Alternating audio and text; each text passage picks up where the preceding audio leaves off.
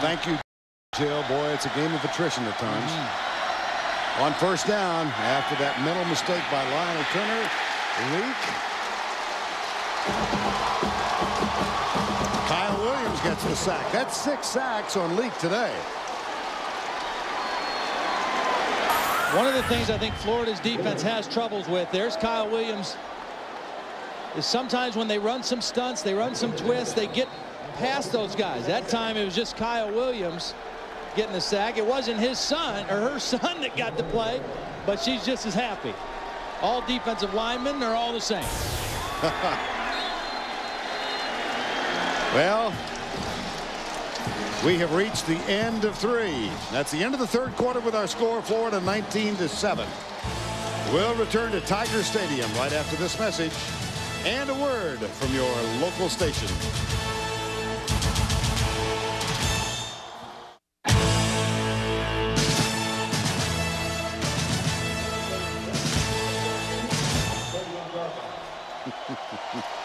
You got to be a warrior. 19-7 as we get set for the start of the fourth quarter. With Jill Arrington, Todd Blackledge, Vern Lundquist here at Tiger Stadium in Baton Rouge. And Florida's Chris Leak on 2nd and 20 rolls out, being chased, and he's free now. Leak looks downfield and decides to keep it. Wise choice. Did you see Lionel Turner that time? He stopped that time. Well, we've reached the end of 3. We begin the fourth.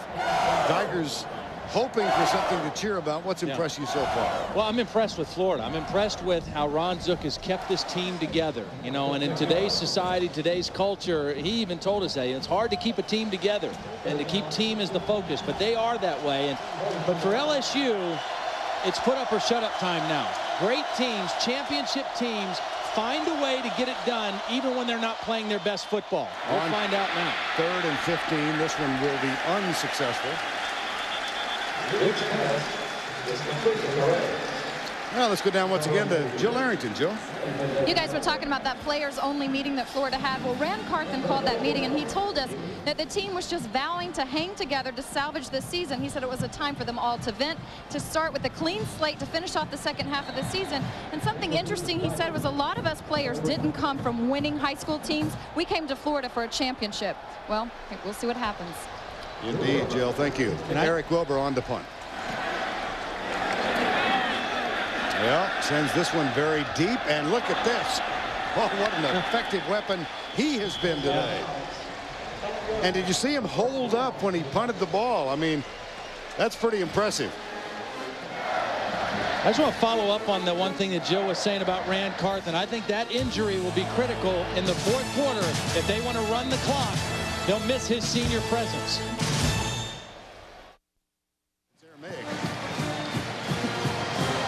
Well, there's a certain consistency on this graphic, huh? Yeah.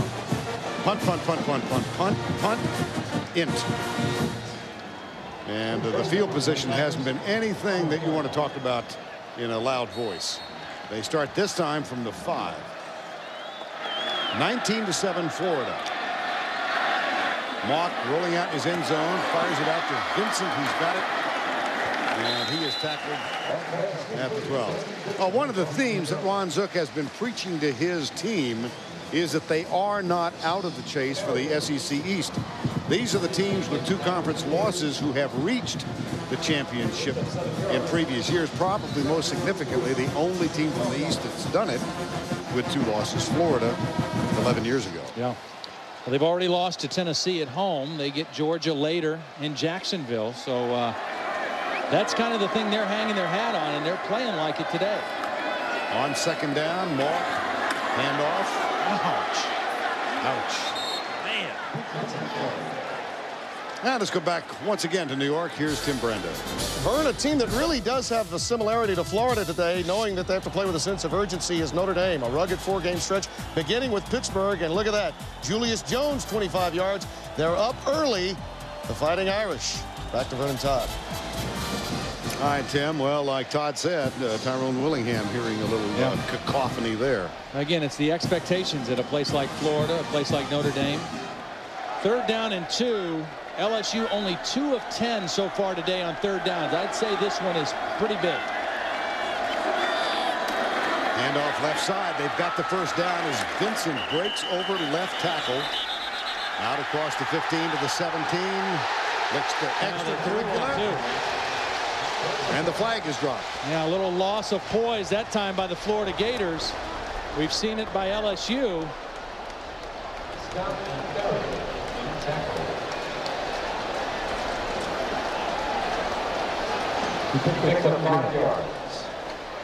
And here's the penalty.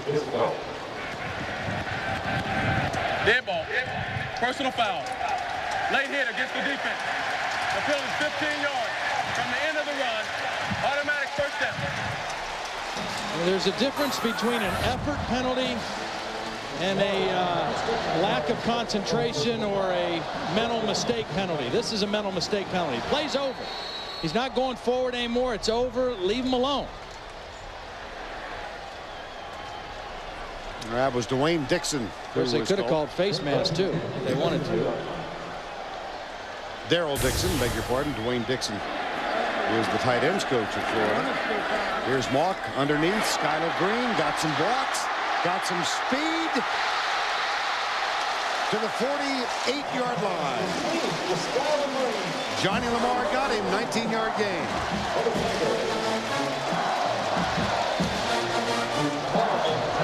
Darrell Lee has to run about 30 yards back to get his helmet. He lost his helmet back way behind the line of scrimmage, but a well-executed wide receiver screen, and Skylar Green broke a nice tackle from Daryl Dixon and added about 10 more yards to the play. Johnny Lamar with the tackle at the end of the play. Little stiff arm from Skylar, and LSU in Florida territory. And this has become a rare trip to Florida territory. Here's the option. Mock, little hurdle to the 43-yard line. Matt Farrier with that tackle. We go back once again to Tim Brando in New York. All right, Vern, Arizona State's Andrew Walter, 6'5", and he can find receivers very easily with that height. Skylar Fulton on the receiving end. It's ballooned to 38-14. Whatever happened to the Ducks? They were once number 10. Now they're in danger of losing their third in a row. I think it was those uniforms that they wore on the road early in the season. Yep. 2nd and 5. Here's Mark. Handoff Vincent. Hit at the line and no gain. Reed Fleming, number 40, was one of those who made the tackle. And Mo Mitchell was the first one to make contact. Mo Mitchell is playing a nice ball game now. I mean, he is 6'7", 340 pounds. He was an offensive lineman for most of his career. They moved him to defense this year, and he's doing a nice job of just eating up some space on the inside and not letting those big offensive linemen push him out of there. Well, this one's fairly significant. Yeah. 3rd and 4. With 10:35 to go from the 42-yard line. Walk out of the shotgun. Quick flip. Skylar Green at the 40, just inside the 40. So now a decision to be made by Nick Saban. Well, and I think you go for it here. You're on the left hash. I think you roll your quarterback out to the right, and you give him a run pass option on 4th down.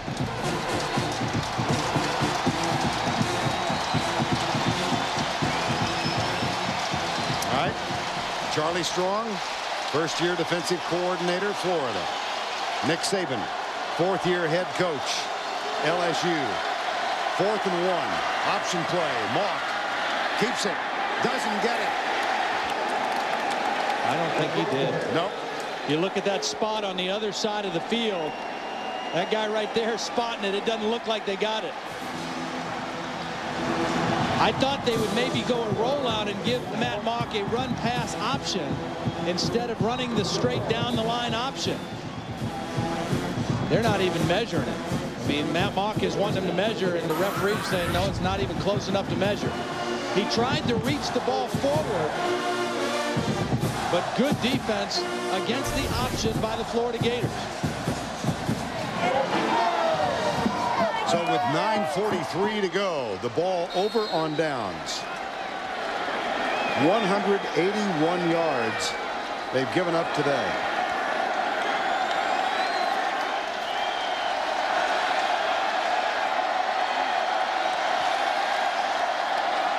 Leak with a handoff. Jim Tavis Walker, number 24. See, I made the point earlier of how important it is that they don't have Ran Carthon in the game right now. I mean, he's a fifth-year senior, their leading rusher, one of the leaders of the team. He's out, as well as Deshaun Wynn. So now you've got Faison, who's a sophomore, and Jim Tavis Walker, who's a redshirt freshman. And you really wish you had your veteran guy out there at this stage of the football game to run the football. Second down and 9, Florida, with 9:08 to go.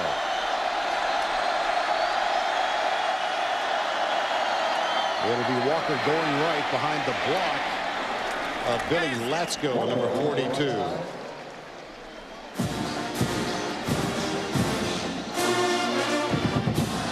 Well, let's check the CBS Sportsline stat of the game. Leak and Mock, their respective numbers for the day. Chris Leak, 224, 2 touchdowns, no interceptions. Matt Mock, 1 INT. Get all your complete college football stats at CBSSportsline.com. 3rd and 4.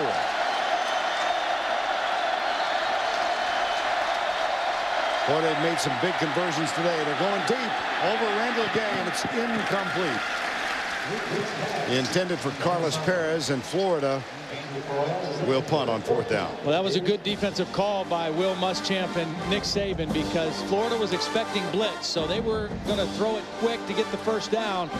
LSU played zone, and Chris Leak really, you know, that deep throw was just kind of a throwaway or secondary type place to throw it, because it wasn't open where he thought it was going to be open. Skylar Green opened the scoring in this game by returning a punt 80 yards. Eric Wilbur has had a wonderful afternoon punting other than that. Tricky play. And here is Skylar Green at the 15-yard line. Tackle at the 24. LSU went for a blitz, but Wilbur got it off. And it's up to the Tiger offense now.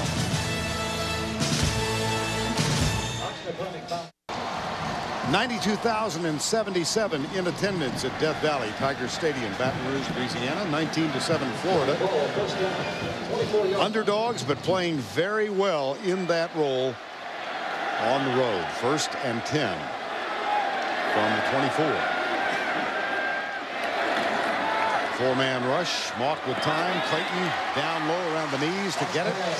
And he's out to the 36 with a 12-yard gain. Well, Georgia, Tennessee 4-1 going into their encounter in Knoxville tonight. South Carolina won over Kentucky on Thursday. They're 4-2 overall, but in the SEC conference standings, 1-2. And out west, LSU comes in undefeated, but trailing now. Auburn 3-0 and Ole Miss 2-0. Arkansas losers earlier today at home against Auburn 10-3. Here's Mock, got a man. Devery Henderson. And Henderson with a first down at the 41. That's a gain of 23. And a pair of nice plays in a row. We haven't seen LSU string many plays in succession today with positive results. 2 good plays in a row that time. 2 nice throws by Matt Mock. Again, if the defense wants to focus on Clayton, find your other targets. Devery Henderson, the slot receiver this time, makes a nice catch over the middle. 4 wide receivers set for LSU. First down and 10. Here comes the blitz. Good pickup. He's got Clayton, and it's almost, it is intercepted. Oh, my goodness. It is picked off by Keywan Ratliff. There's a flag down as well. It's in the area where it might be holding against LSU, in which case Florida will decline the penalty.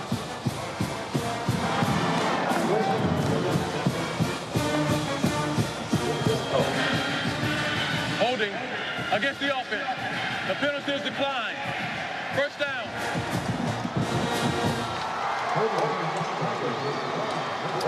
Keywan Ratliff, that is the 2nd interception of a Matt Mock pass today. And they've done a great job of anticipating when the ball's coming to Clayton and breaking on the football. They just beat Michael Clayton to the football, and Charlie Strong, he knows, yep, penalty against them, our ball. Defense, come get some Gatorade. Now Matt Mock As Kewan Ratliff celebrates on the Gator bench, Matt Maul can only think about what's going on today. He took his dental school admission test on Monday, and this day has become a root canal. 1st and 10.